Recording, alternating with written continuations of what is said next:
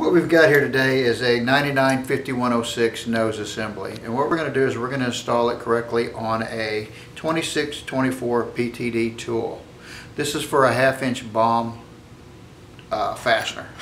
What we're going to do is we're going to take the collet out of the nose assembly, and what you're going to notice here is that there's flats at the bottom of this collet every 90 degrees around. And what's going to happen is these flats, when you screw it onto the piston, they're going to disappear against the face of this tool. And then what you're going to do is there's a ball lock. And what that ball lock does, it falls in place every 90 degrees around this piston. And that locks it in on the tool.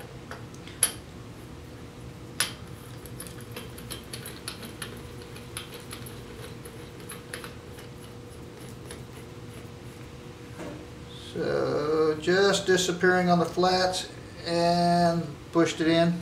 You can feel it, the ball lock fall in place.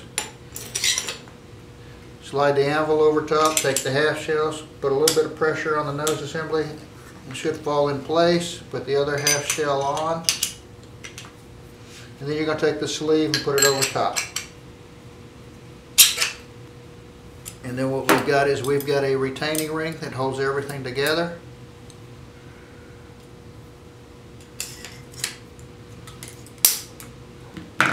And that's installed correctly.